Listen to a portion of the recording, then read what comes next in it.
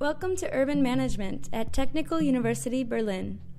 In this master's course, we are searching for solutions to the contemporary urban issues that many cities face, like housing segregation, inefficient transportation systems and automobile dependency, a lack of accessible public spaces, and the dangerous effects of climate change and natural disasters.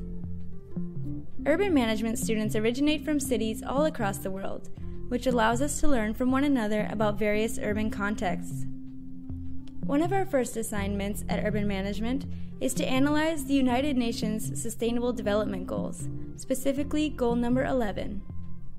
Goal 11 says that cities and human settlements should be safe, inclusive, resilient, and sustainable. In the following video series, we have broken down this goal into 5 of its key aspects, which are housing, transportation, social inclusivity and diversity, waste management and pollution, and finally, accessible and green public space.